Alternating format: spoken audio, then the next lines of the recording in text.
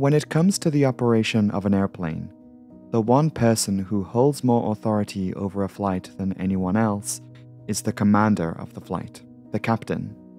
We trust that our captains are of the highest proficiency in their piloting skills. We understand that they are well experienced, have received the appropriate training from their respective airlines, and so on. Airline captains are very well respected people not only in their industry but often just generally. The captain involved in today's discussion of an air disaster was one of those highly regarded and respected pilots, an award-winning pilot no less. He was, by anyone's expectation, the kind of person you'd want to fly your plane, and there's no catch there, he really was an exceptional pilot.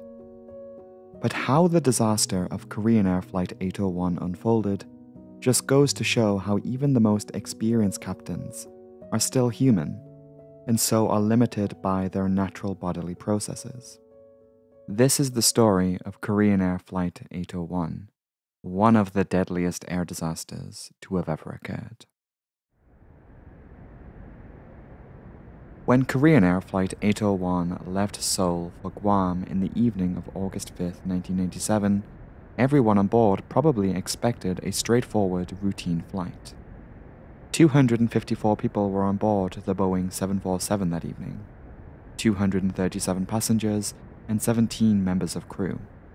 The variant of the 747 in operation that night was actually the least popular model of the plane, the 300. In many ways, the 300 is very similar in design and technological prowess as the 200 model, but with perhaps the key outward distinguishing feature being the stretched upper deck. Though powered by the same engines as the previous 200 747, minor adjustments to the airframe and floor plan of the seating and stairway meant that the plane could fly faster than any 747 that came before it, whilst carrying more passengers. The 747-300, like its predecessor, required 3 people to fly. It wouldn't be until the 400 model that the flight engineer role would be eliminated. Up on the flight deck commanding the flight that night was 42-year-old Captain Park Yong-chul. He was a captain of over 9,000 flight hours. As previously mentioned, he was an award-winning pilot, recognized for his efforts in the area of aviation safety. He had recently received honors for safely landing a 747 with the failure of an engine, earning him recognition from not just within the airline, but in the industry as a whole. Additionally, he had also previously been recognized for negotiating an issue with landing gear. The first officer was 40-year-old Song Kyung-ho. He was a pilot of around 4,000 flight hours. But the eldest member of the flight crew, though, was the flight engineer, 57-year-old Nam Soo-kun. As the pilots cruised through the night sky, the date switched over into the early hours of August 6th. Flight 801 was for the most part an uneventful flight, aside from some patches of turbulence, and at one point they actually requested to deviate from their flight plan to avoid storms. We should, though, look towards the approach into Guam to see how this accident unfolded. First off, Guam is located in the western Pacific Ocean. It's an American territory home to about 168,000 people, with a large Pacific Islander population. The main entry and exit point on the island is Guam's airport, located here, right in the center of the island. Historically, the airport and the island as a whole was of a key strategic advantage to the United States during the Second World War. So Guam Airport is not to be confused with the other airfields and air bases located here. The Guam Airport itself has 2 runways, and the active runway in use on the night of the accident was runway 06 left. Like many international airports all over the world, the Guam Airport is, and was at the time, equipped with full instrument landing capabilities. The Instrument Landing System, ILS, can send out lateral and altitude information to an aircraft's flight computer, so that the autopilot can perform much of the approach and landing process. It has 2 main components that can operate separately, but are often combined. The localizer is the lateral system. This gives out the information that lines the plane up with the runway. As you'd expect, a very useful tool. But the magic really happens when this is combined with the glide slope, the vertical component. Following the signal of the glide slope, a plane can be gently sloped to the beginning of the runway even in poor weather conditions. A pilot may take over at any point, but if a plane is equipped with an auto-land function, it may even just land itself. These technological advancements have drastically reduced the workload for pilots. It was around 1 a.m. For approach into Guam that evening in 1997, the pilots of Flight 801 were cleared for their instrument approach for runway 06 left, but were informed that the glide slope was inoperative. It had been taken out of service for scheduled maintenance. It wasn't working. The localizer, however, was still functional. In this case, the pilots would perform a non-precision instrument approach. Captain Park at 1:11 in the morning would begin a briefing to the other crew members about their approach option, but would only give them a short briefing as stated in the accident report. So let's take a moment to go over how the non-precision approach was supposed to work before going over what actually happened that night. As already mentioned, the two components of the ILS are separate. So whilst the glide slope was down, the localizer was still working. So the pilots would lock onto and establish themselves on the localizer, but still needed altitude guidance, especially on that night as visibility was reduced as rain showered the Guam airport and island. The pilots would need to consult the instrument approach chart for this runway, which would give them the details surrounding a stepping procedure. Now, it needs to be said here before we go into this, that the flight crew were using a chart that was dated from January 1996. A newer chart was published in August of 1996 with some notable changes in key altitudes. So what we're going to do here is break down the approach the pilots should have done that night, the procedure that was in place for this scenario, but we'll also make additional notes in reference to the chart the pilots possessed where necessary. Even though it was outdated, strictly adhering to it would have still guided them to the airport without accident. Anyway, this is what the procedure says. As normal, Flight 801 would descend down to 2,500 feet and intercept a waypoint called Flake. Think of Flake as the entry point of the approach path. Once reaching this waypoint, they should be lined up with the runway, and from here they would descend down to 2,000 feet until they reach what is called the outer marker. The outer marker is one of 3 different types of marker beacons. These are simple radio beacons used in aviation. They are so simple they literally just transmit beeps and boops and flash a light in the cockpit. The outer marker flashes blue and sounds something a little bit like this. There are also middle and inner markers. The middle marker flashes yellow with shorter beeps in a sort of rhythm. And the inner marker flashes white with high-pitched fast beeps.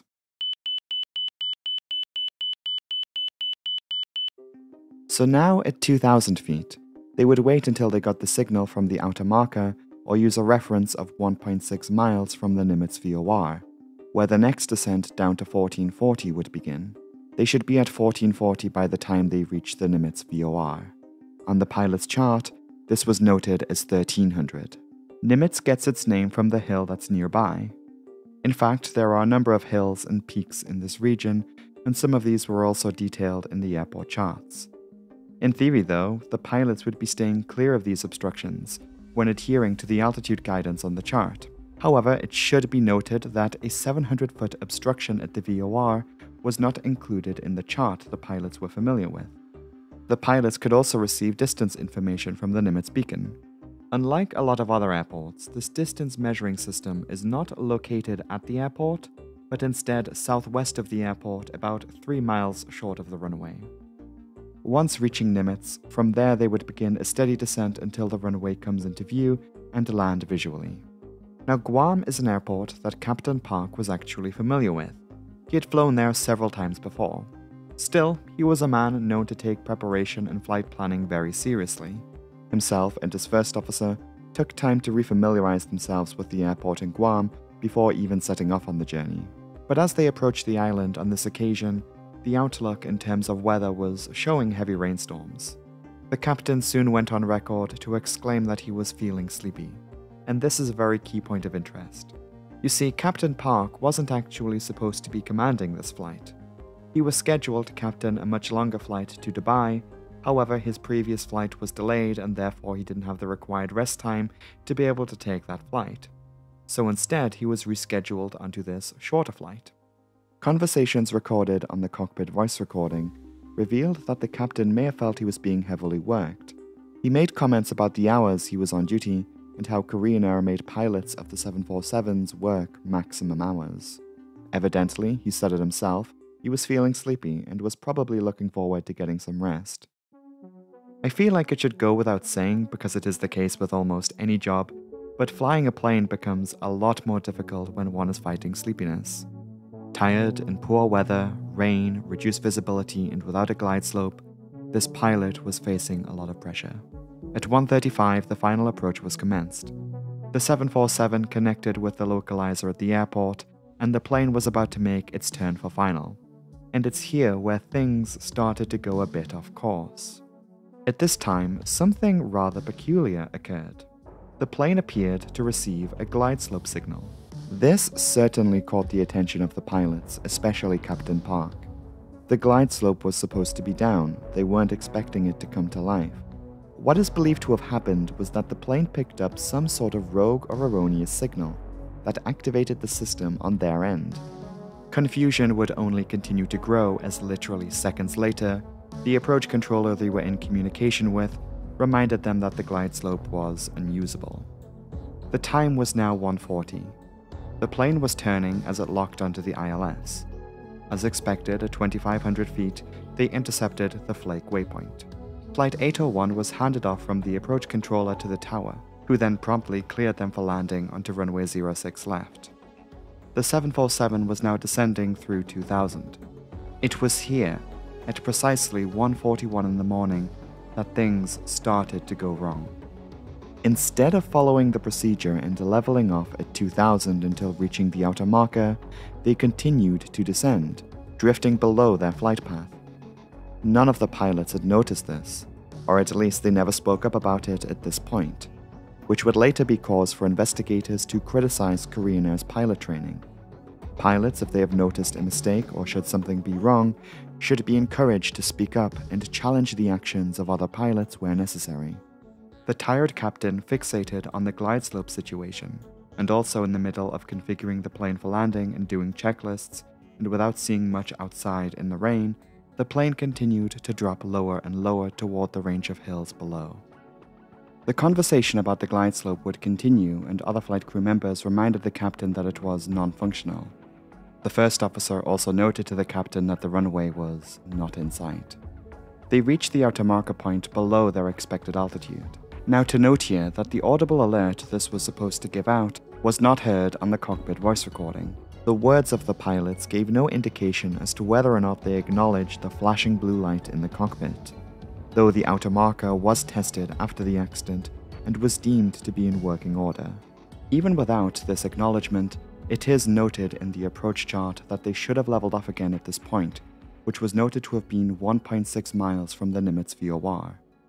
It is believed by investigators that the pilots may have been mistaken in using this distance information, believing it was showing distance to the airport and expecting the runway to come into view when it reached 0, when in reality it was 3 miles further ahead. At around this time, the plane entered a patch of heavy rain, likely obscuring the view outside further. The pilots were now only seconds from disaster. The ground proximity warning system had sounded out that they were approaching the terrain below. Unable to see any sign of the airport, the first officer again says that the runway was not in sight. Still, the captain, under the effects of sleep fatigue, continued even as the plane was approaching the minimum height. The ground proximity warning system makes the sink rate alert to tell the pilots they are descending too quickly.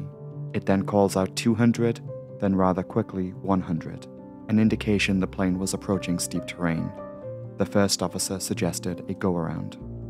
At precisely 1:42 in 22 seconds, the captain called for a go-around. However, by this point, it was too late.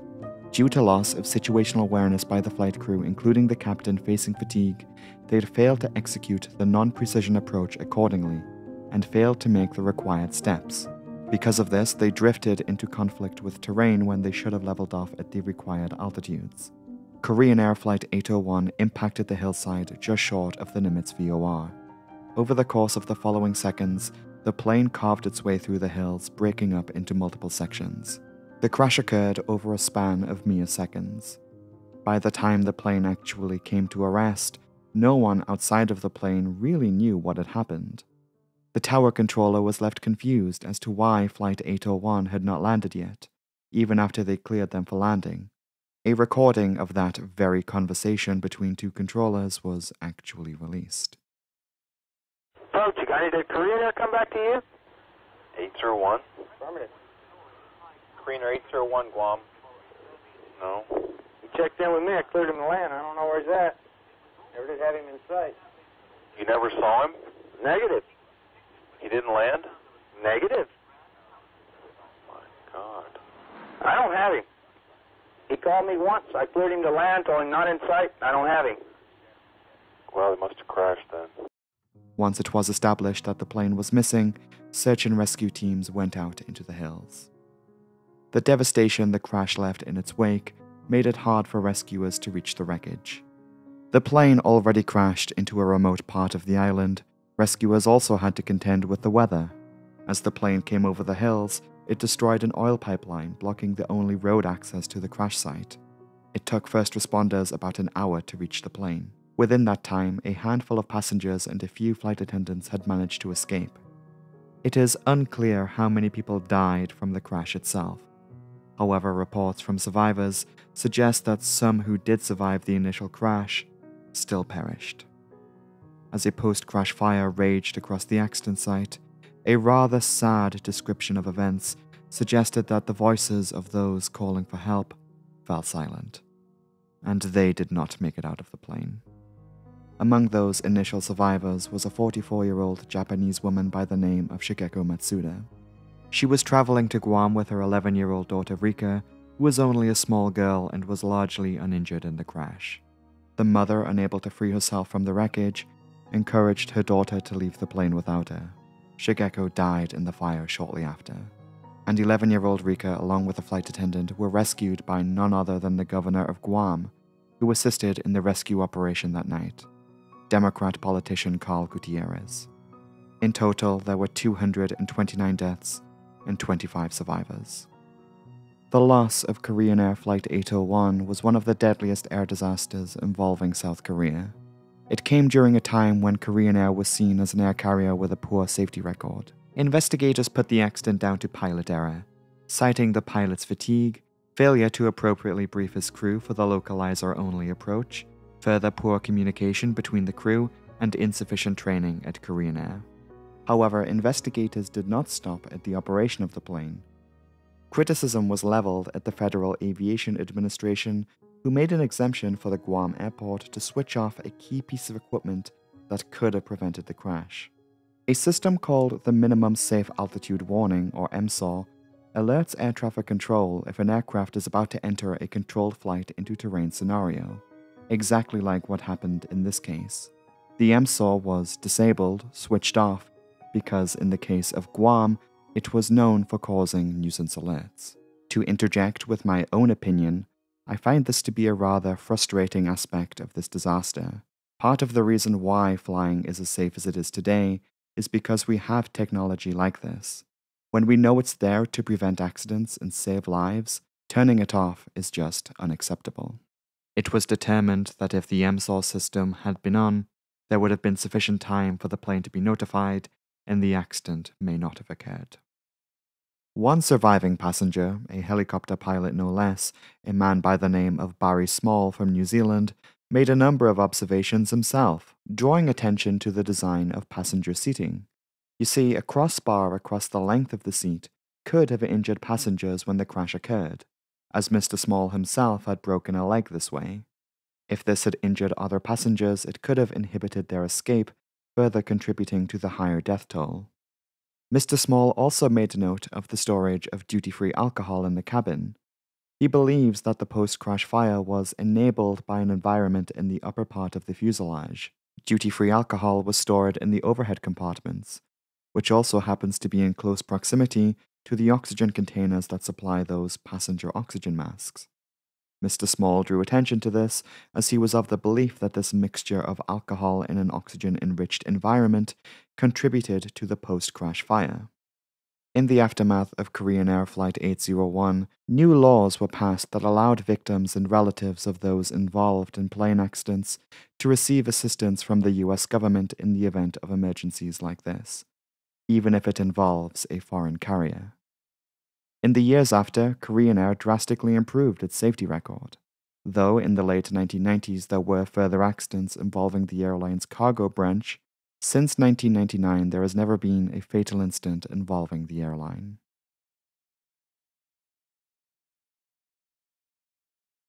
Hello everyone, thank you so much for watching this video. If you found it to be interesting, be sure to be subscribed so that you don't miss the next one. I think at this point we've covered nearly all the major incidents involving the Boeing 747. There might be a few left, but I think I might make a few more playlists with different types of planes. It might make it easier for some people to find a certain video. After all, we're at 150 videos, nearly, pretty much. Anyway, it is that time of the week where I must take a moment to thank my amazing patrons over on Patreon for their amazing ongoing support to the channel. Their names are scrolling on the screen right now, so if you do see your name here, a massive thanks to you. If you yourself would like to support the channel further, you can join the Disaster Breakdown Patreon from just £1 per month, and the link to that will be in the pinned comment below. All patrons get early access to all new content 2 days before it goes out publicly on YouTube. Keeping this outro very short this week, and that is all from me. If you would like a bit more Disaster Breakdown, you could always check out some of the videos that should be on the screen right now. Thanks for watching, I will see you next time. Goodbye.